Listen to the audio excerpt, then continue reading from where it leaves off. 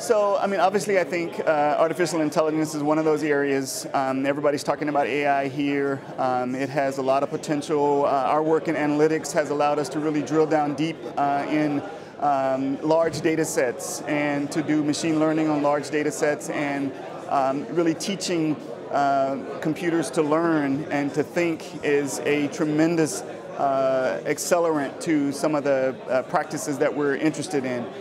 We're particularly interested in accessible technologies, and so we think augmented reality has a tremendous potential for accessibility.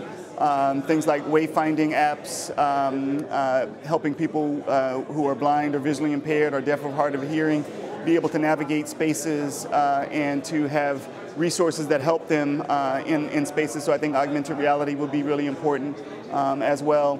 We're interested as well in autonomous vehicles for accessibility. So I think that there's a tremendous potential for autonomous vehicles and sort of overall AI and machine learning for good.